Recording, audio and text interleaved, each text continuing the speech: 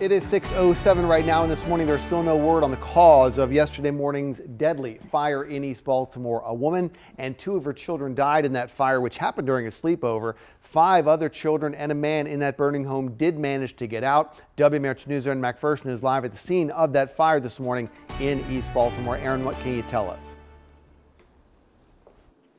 Well, so far this morning, we've only heard an update on a condition of one of those 6 people taken to the hospital. We're told that the 2-year-old who was thrown from the 2nd floor of this building is doing well this morning. We got that update from the woman who helped save that child. We talked with Jessica Waters, who lives here in East Baltimore. She tells us she ran out of her home when she realized what was going on, not even dressed, just immediately ran to the back of the home and kicked in the back door. She says 11 people were inside at the time, and she was able to help save 8 of them, one of them a baby. She explained how when she was standing behind the home, she saw a baby flying out the 2nd-story window, caught the child and bundled him up.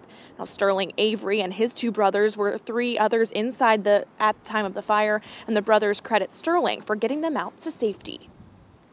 He woke all of us up, and then we ran downstairs, and then he was saving everybody. I had to save my family.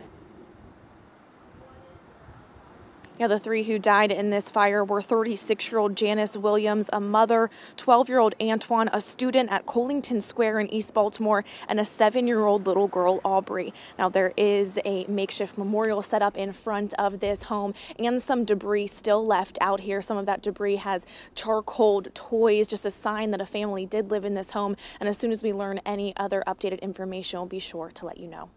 Live here in East Baltimore, Aaron McPherson, WMAR 2 News.